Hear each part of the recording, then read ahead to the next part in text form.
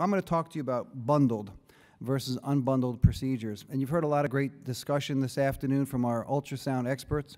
Some of the world's leaders, actually, in ultrasonography are sitting at this table behind me to my right.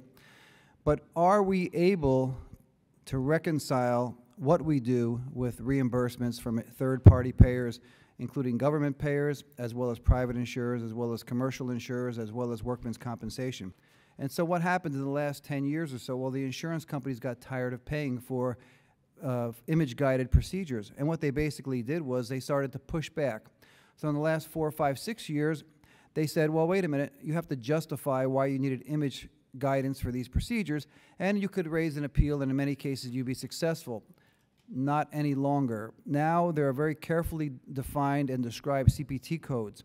So for the past 9 or 10 years or so, the tactic's been to redefine and reassign CPT codes